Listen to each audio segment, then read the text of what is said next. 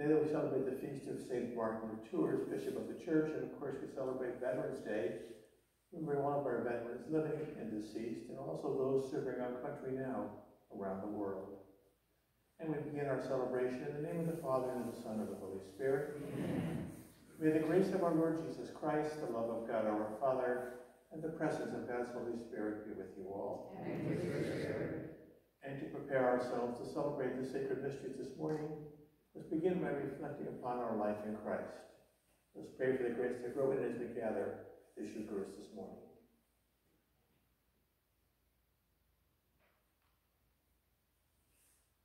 Lord have mercy. Lord have mercy. Christ have mercy. Christ have mercy. Lord have mercy. Lord have mercy. And may Almighty God have mercy on us, forgive us our sins, and bring us to everlasting life. Amen.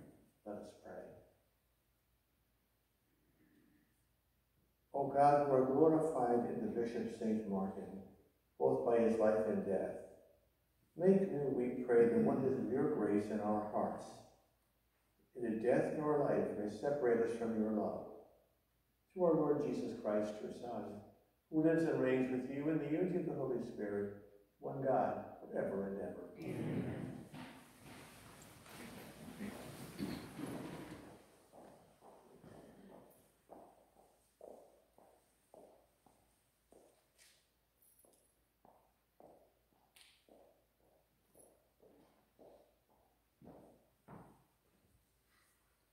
A reading from the letter of St. Paul to Titus.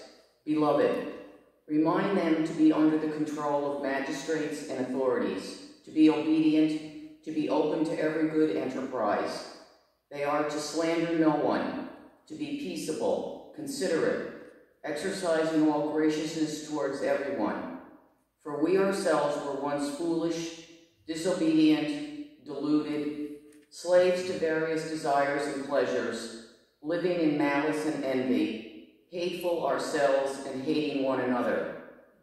But when the kindness and generous love of God our Savior appeared, not because of any righteous deeds we had done, but because of his mercy, he saved us through the bath of rebirth and renewal by the Holy Spirit, whom he richly poured out on us through Jesus Christ our Savior, so that we might be justified by his grace and become heirs in hope of eternal life.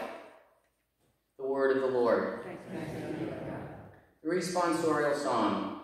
The Lord is my shepherd, there is nothing I shall want. The Lord is my shepherd, I shall not want. In verdant pastures he gives me repose. Beside restful waters he leads me. He refreshes my soul. The Lord is my shepherd, there is nothing I shall want. He guides me in right paths for his name's sake. Even though I walk in the dark valley, I fear no evil, for you are at my side with your rod and your staff that give me courage. The Lord is my shepherd, there is nothing I shall want. You spread the table before me in the sight of my foes. You anoint my head with oil, my cup overflows. The Lord is my shepherd, there is nothing I shall want. Only goodness and kindness follow me all the days of my life, and I shall dwell in the house of the Lord for years to come. The Lord is my shepherd, there is nothing I shall want. Alleluia, alleluia. In all circumstances give thanks, for this is the will of God for you in Christ Jesus. Alleluia.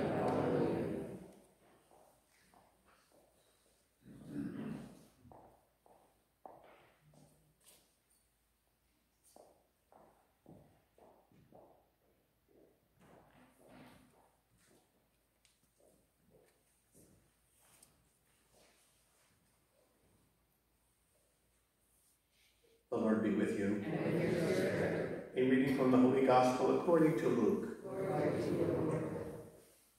As Jesus continued his journey to Jerusalem, he traveled through Samaria and Galilee. As he was entering a village, 10 lepers met him. They stood at a distance and raised their voice, saying, "Jesus, Master, have pity on us." When he saw them, he said, "Go show yourselves to the priests." As they were going, they were cleansed. And one of them, realizing he had been healed, returned, glorifying God in a loud voice. And he fell at the feet of Jesus and thanked him. He was a Samaritan. Jesus said in reply, 10 were cleansed, were they not? Where are the other 9? Has none but this foreigner come to give thanks to God? Then he said to him, stand up and go. Your faith has saved you. The Gospel of the Lord. Praise to you, Lord.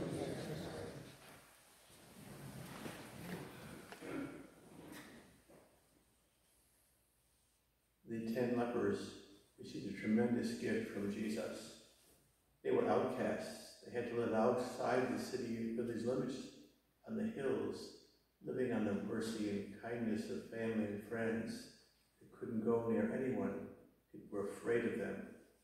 And here they come upon Jesus. They ask him to do something for us, and he cleanses them. Their lives are turned upside down. Now they can go home again, back to their families, the things they knew and loved. And one Samaritan, not one of the family of the elect, realizing what God has done, goes back to Jesus and thanks him for this marvelous gift of this wonderful new life. The other night, they just took it for granted and went about their business. As we reflect upon that reading, we remember Jesus touched us and cleansed us in the waters of baptism and made us part of a very unique family, his own family of faith. We have a place in the family. Today's first reading from the letter of Paul to Titus, Paul says, now, because we're in that family, he said, we act in a very special way. Not like the rest of the world who doesn't know Jesus. We act in compassion and understanding because we were reborn in the waters of baptism. We have Christ our Savior now to guide us and direct us in the ways he wants us to live. We see that as St. Martin of Tours, whose feast we celebrate today. Martin was the Bishop of Tours in France, the patron saint of France, and he was a great peacemaker. Went about bringing peace in villages and towns and in monasteries and in communities. As a matter of fact, as he was dying, they encouraged him to stay home. He was not well. No, I must go, he said, and bring peace to this community. And there he did die. He said, Lord, if you want me to stay, I'm ready. If you want me to go, I'm ready too. May your will be done. He gave us a great example of being peacemakers who make the world the place the Lord wants it to be. I think of our veterans today. They are certainly peacemakers. They go out and defend our country and promote democracy, hopefully justice and peace in many parts of the world. Think of what they've done for our country and the world over the years. Today we thank them for their service and ask God to watch over those who are living and to give a place of great peace and rest to those who have gone ahead. As we celebrate this feast and the holiday, let's thank God too for calling us and giving us work to do in his name. We follow the example of Martin, the veterans, and those who have laid down their lives. Do the same, building up Christ's kingdom in our own place and space today and every day. In the name of the Father, and of the Son, and of the Holy Spirit. Amen.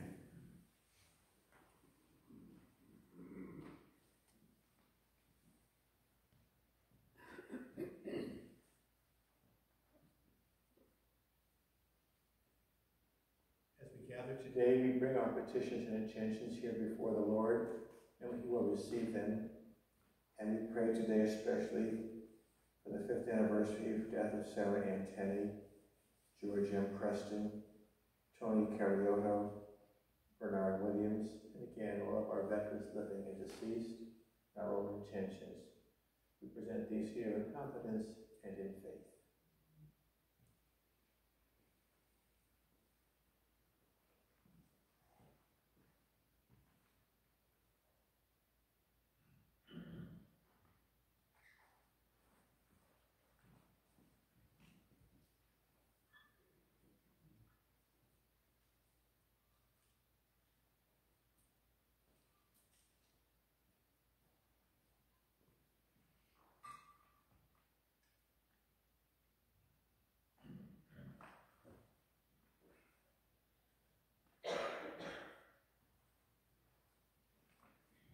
Blessed are you, Lord God of all creation, for through your goodness we have received the bread we offer you. Fruit of the earth, the work of human hands. Come for us, the bread of life.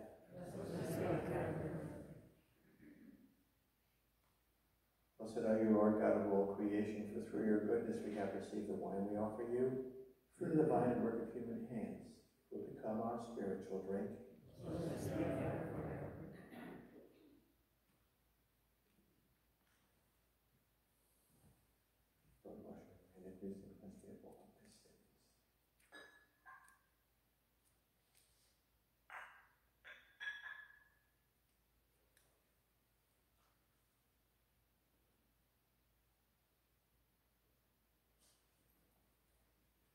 And pray, my brothers and sisters, that my sacrifice and yours may be acceptable to God, the Almighty Father. May the Lord accept the sacrifice of your hands for the praise of the Lord's name, for our good of the Lord. Sanctify these offerings, we pray, Lord God, which we witness in honor of Saint Martin, that through them our life may always be directed, whether in tribulation or in prosperity, by your ways, through Christ our Lord. Amen. The Lord be with you. And with your spirit. Lift up your hearts. Lift up the Lord. Let us give thanks to the Lord our God. It is right and just. It is truly right and just, our duty and our salvation, always and everywhere to give you thanks, Lord, Holy Father, Almighty and eternal God, through Christ who is our Lord. For as on the feast of St. Martin of Tours you bid your church rejoice, so too you strengthen her by the example of his holy life. Teach her by his words of preaching, and keep her safe in answer to his prayers. And so with the company of angels and saints we sing the hymn of your glory, as without end we acclaim. Holy, holy, holy Lord, God of hosts, heaven and earth are full of your glory. Hosanna in the highest. Blessed is he who comes in the name of the Lord. Hosanna in the highest.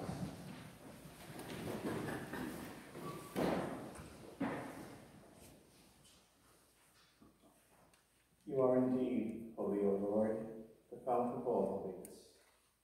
Make holy, therefore, these gifts, we pray, by sending down your Spirit upon them like the dewfall, so that they may become for us the body and blood of our Lord Jesus Christ.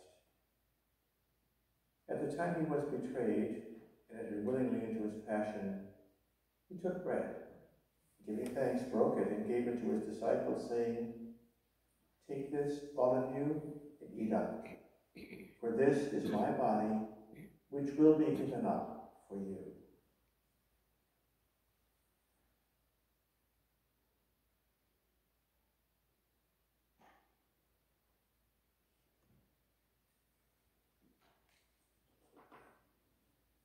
In a similar way, when supper was ended, he took the chalice, and once more giving thanks, he gave it to his disciples, saying, "Take this, all of you, and drink from it. For this is the chalice of my blood, the blood of the new and eternal covenant, poured out for you and for many for the forgiveness of sins. Do this in memory of me."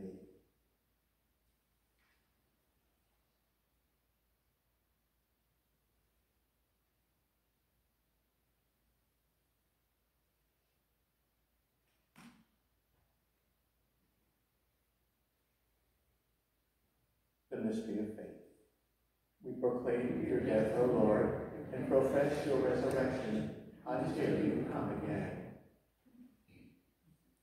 Therefore, as we celebrate the memorial of his death and resurrection, we offer you, Lord, the bread of life and the chalice of salvation, giving thanks that you have held us worthy to be in your presence and minister to you. Humbly we pray that, partaking of the body and blood of Christ, will be gathered into one by the Holy Spirit. Remember, Lord, your church spread throughout the world, and bring her to the fullness of charity, together with Francis, our Pope, and Edward, our Bishop, and all the clergy, and the entire people your Son has gained for you. Remember also our brothers and sisters who have fallen asleep in the hope of the resurrection, and all who have died in your mercy. Welcome them into the light of your face. Have mercy on us all, we pray, and with the Blessed Virgin Mary, Mother of God, with blessed Joseph, her spouse, with the blessed apostles, and all the saints who have pleased you throughout the ages, we remember to be co-heirs to eternal life, and may praise and glorify you through your Son, Jesus Christ. For the kingdom, the power, and the Through him, and with him, and in him, O God, Almighty Father, and the unity of the Holy Spirit, all glory and honor is yours forever and ever. Amen.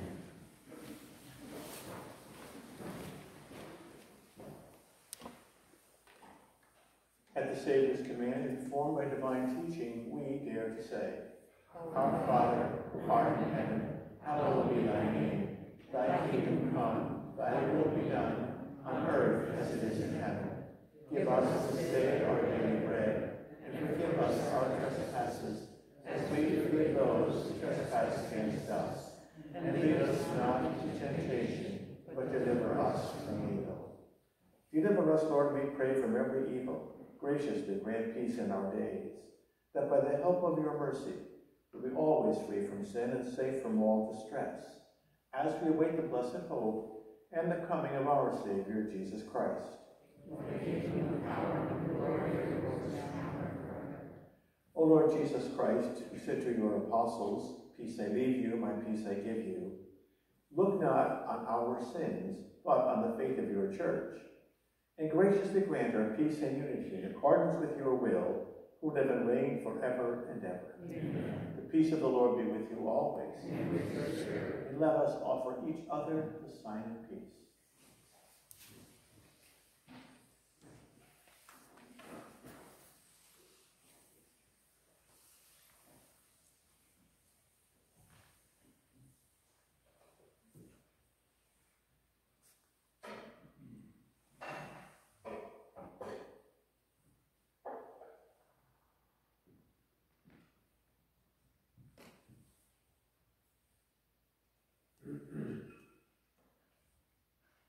Lamb of God, you take away the sins of the world, have mercy on us.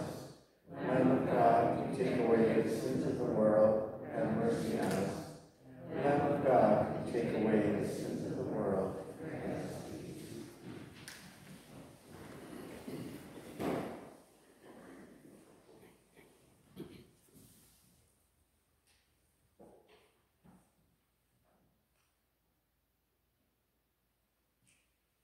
Behold the Lamb of God.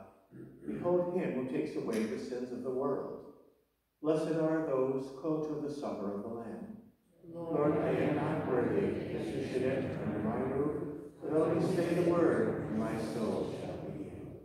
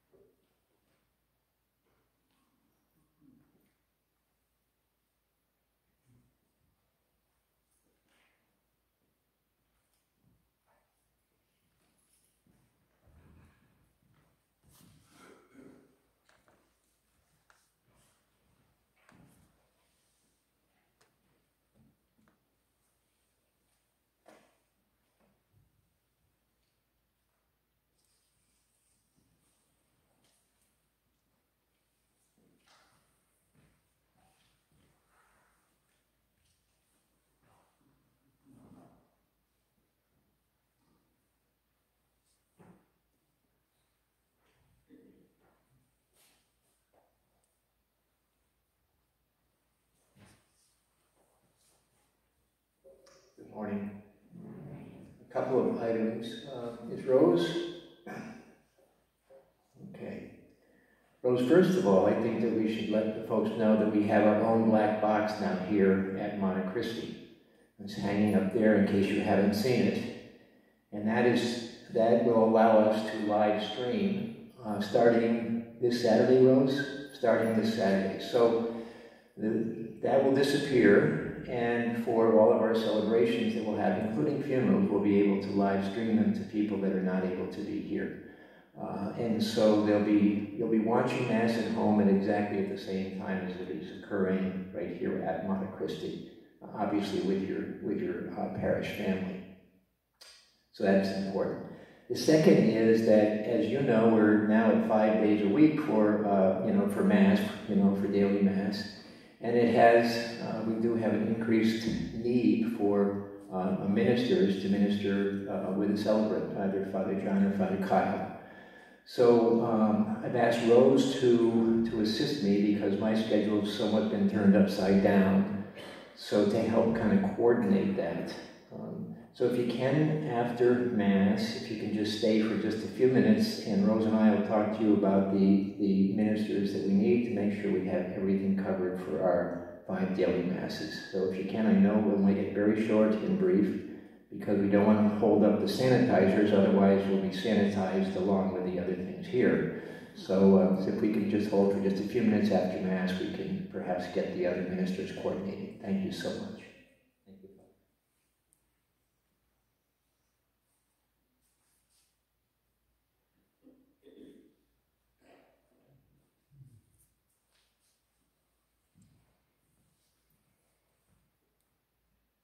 Let us pray. Grant to us who have been restored by this sacrament of unity, O Lord, perfect harmony with you, your will in all things. As just as St. Martin submitted himself entirely to you, we too may glory in being truly yours through Christ our Lord. Amen. The Lord be with you. And with your spirit. And may Almighty God bless you, the Father, the Son, and the Holy Spirit. Amen. The Mass is ended. Go in peace to love and to serve the Lord. Thanks be to God. And enjoy the day and the holiday.